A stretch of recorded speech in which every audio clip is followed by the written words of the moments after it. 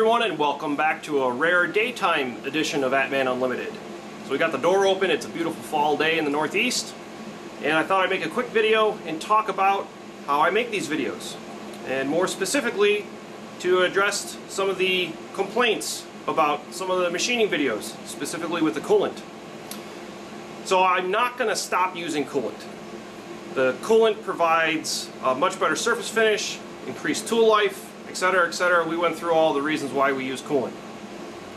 So what I'm trying to do is make it so that the GoPro that I use mounted inside the machine doesn't get all fogged up with coolant. So I'm going to show you the setup that I came up with, and to date we've been plagued by this. So you can see when the tooling is throwing coolant around in the machine, it gets on the GoPro lens. It majorly obstructs the view, makes the image all blurry. So we're going to try to rectify that.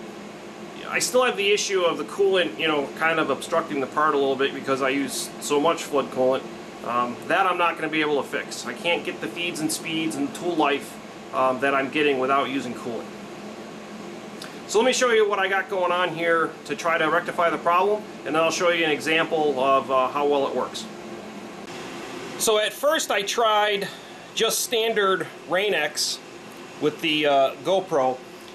That helped a little bit, but it didn't work very well.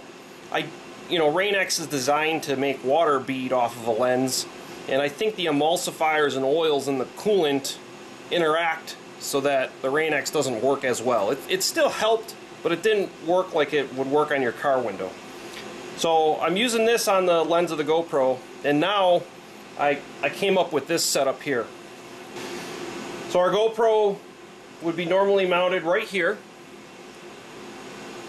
checking out the action going on at the cutting surface. And then I kind of cobbled together a whole bunch of stuff this morning that I had laying around the house just to try this out. So the only thing I actually went out and I bought one of these little slinky hoses, just so that the Z can go up and down freely. And then I got a couple of plumbing parts I kind of just pasted together. And then this is just a piece of 3/8 copper piping. And then what I did is I gradually crimped the tip of it down, and then I took a piece of 20 thou shim stock and I put it in the tip, and then I crushed it really hard with my vise. So I've got this nice 20 thou wide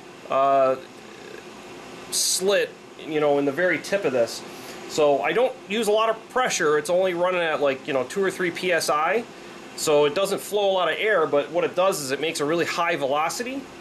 And then on the GoPro, it's pointing at the corner of the lens and just kind of pushing across the lens, and the fan tip kind of clears off the whole lens for it.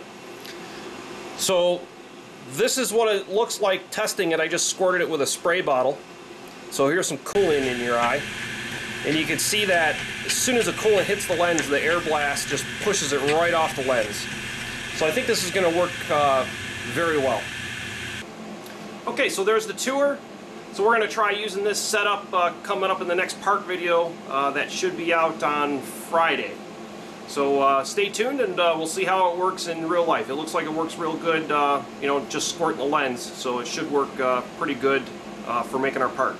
So stay tuned for Friday, and we'll see if we can make that moisture separator bowl.